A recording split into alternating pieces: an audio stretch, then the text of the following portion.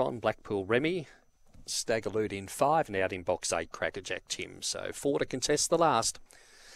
Green light comes on, lures rolling. Set, ready, and away they go. Clearly winning the start was Blackpool Remy. Leads 3 settling down from Staggerloot second, followed by Crackerjack Tim, and last of all Cougar Icon. On the back they go. Blackpool Remy still by a break of a couple of lengths in front of Staggerloot, out after it quickly. Then came Cougar Icon and Crackerjack Tim around the home turn. Blackpool Remy in front, trying hard. Staggerloot the outside. Blackpool Remy pulls out plenty, wins the length. Staggerloot second, third in went to Cougar Icon, and last of the 4 Crackerjack Tim to wind up racing here at Mount Gambier today.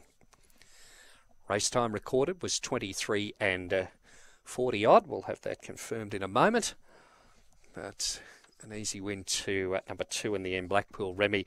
Staggerloot looked a chance on the home turn, but balanced up in the home straight, and the favourite too good in the run home.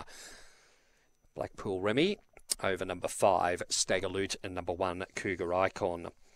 23 and 40.